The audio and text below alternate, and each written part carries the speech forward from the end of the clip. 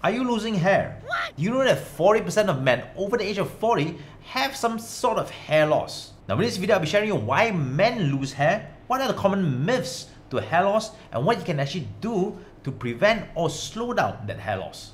But before I continue with the video, ladies and gentlemen, if you do not mind just clicking the subscribe button, it helps push this kind of video to people like yourself tremendously.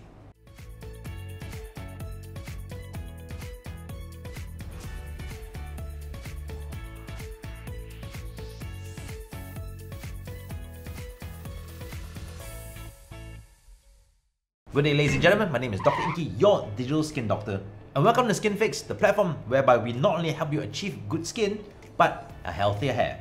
Now in this video, we'll be talking about male hair loss. Now generally for male hair loss, there are many reasons why one loses hair. However, there are two major hair loss plaguing men. First is what we call male pattern baldness, and secondly, it's called telogen effluvium. But it doesn't matter what kind of hair loss we're talking about, there's actually a common theme around male hair loss. Now first up, why do men lose hair? There are actually many reasons to why men lose hair, but the primary reason is actually due to a hormone called dihydrotestosterone, otherwise known as DHT. Now in this whole video, we'll be talking a lot about DHT, so let's find out what this DHT is in the first place. DHT, otherwise known as dihydrotestosterone, is a hormone derived from testosterone, and it has many functions. One of its main functions is to give male characteristics. However, there is a downside to too much DHT, and the downside is it can somehow trigger hair loss in men. So what's wrong with DHT on your hair follicles and how does it affect you? Why is it that some people have high DHT and do not lose hair, and some people have regular DHT and start losing hair? And all this is downplayed to genetics. Now genetically, some people are predisposed to become hypersensitive to DHT. It means exposure to slight amounts of DHT will trigger hair loss. And these particular genes might not be triggered in your 20s or 30s and might only be triggered in your 40s and 50s. However, once this gene is triggered and is switched on, you cannot actually switch it off. Other lifestyles also affect the rate of your hair loss. For example, stress. The more stressed you are, the quicker you actually lose hair. And do you know that smoking actually increases the rate of hair loss? And if you do not consume enough vitamins and minerals, if you have poor nutrition, it can also trigger hair loss. Now let's talk about the role of DHT on hair loss. What does it do to the hair? First up, it causes something called follicle miniaturization. Now follicle miniaturization means that for every subsequent generation of hair that grows from the same follicle, the hair actually gets thinner and shorter. So over time, your thick, luscious hair will become teeny tiny miniature hairs, which can become invisible to the eyes. Generally, when you have DHT triggered hair fall, your hair loss starts from the front of the scalp and it slowly recedes backwards. Another role of DHT on hair loss, it actually messes with your hair cycle. Now your hair is actually divided into two phases. One is a growing phase, otherwise called as anagen, and one is the resting phase, known as telogen. Generally in a year, 9 months of the time your hair is in the growing phase, and the other 2 to 3 months is in the resting phase. However, what DHT does, it actually shortens the growing phase from 9 months to something much shorter and extends the resting phase. That means it's no longer 2 months, but it's actually longer than that. So what happens? This results in weaker hair and the delay in growth of new hair.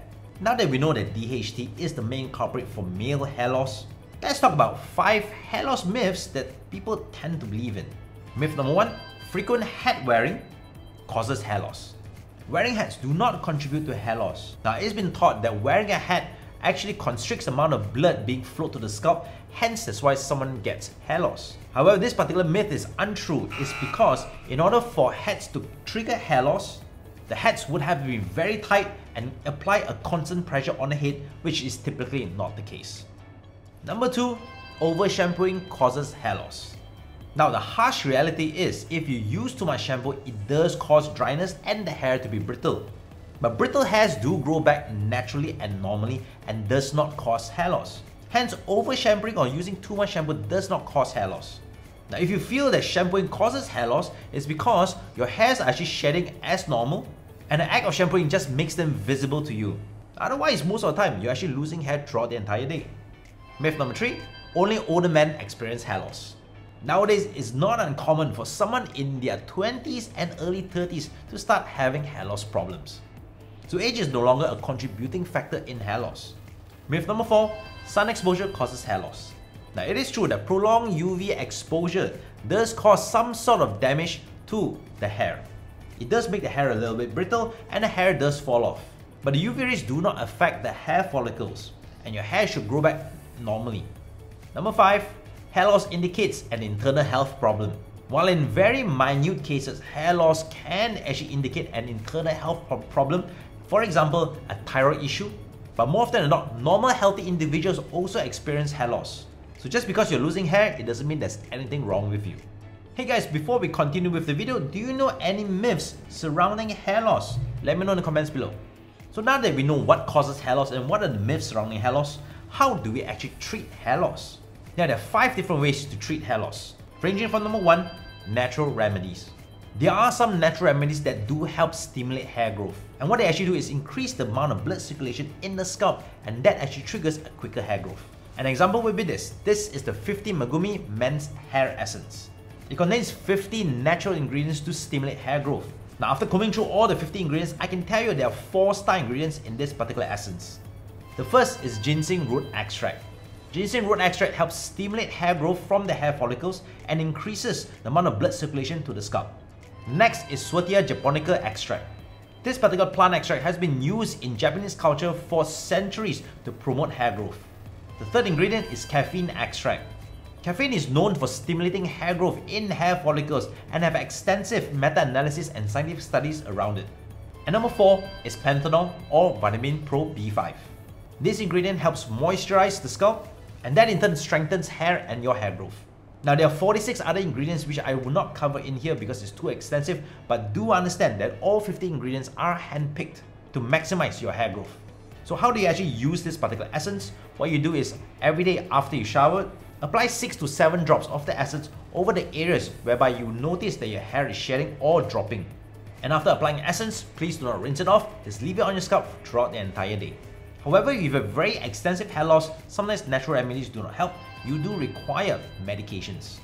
Do look for medications like Minoxidil, which increases hair growth through increasing the amount of blood circulation in the scalp, or Finasteride tablets, which blocks the DHT, which is the main culprit causing hair loss. There are also emerging technologies which also helps with hair loss. For example, PRP or platelet-rich plasma therapy. The growth factors in PRP do help increase the amount of hair growth. And more often than not, we do advise to pair PRP along with either medications or your natural remedies. However, if all else fails, the last step is surgical treatment known as hair transplantation. Hair transplant surgery is whereby you take healthy hair from the back of the scalp and plant it to the areas whereby you're shedding. Now, do not look down at hair transplantation. Hair transplant has known to change lives. Alright guys, this is the end of the video. Let me know in the comments below if you're facing any hair loss issues. Do not forget to like, subscribe and share this video with your family and friends, especially those suffering from hair loss. That's it from me, I'm Dr. Inky. Remember to stay safe, stay healthy and most importantly, stay informed. Are you tired of wasting time and money on your skin but nothing works? We are here to help. Skynfyx is a platform that provides personal care education completely free. Skynfyx is run by skin doctors and skincare experts. You can chat and consult with our skin doctors without ever leaving your home. Other than free advice, Skynfyx also provides tailor-made solutions for your skin problem with customized medical-grade skincare delivered right to your doorstep. Skynfyx, your digital skin doctor.